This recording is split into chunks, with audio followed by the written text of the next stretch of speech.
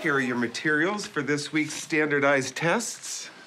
Welcome to hell. Well, they're state mandated, and I have enough problems already. I love tests. There's something so perfect about getting that Scantron sheet and filling in that little bubble. It's artistic, but you're also at the same time proving you're better than someone else. It's my favorite.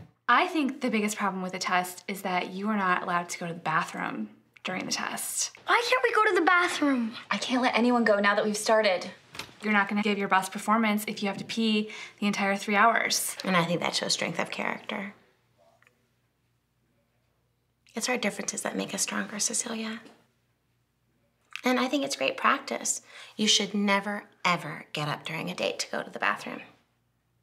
They might leave.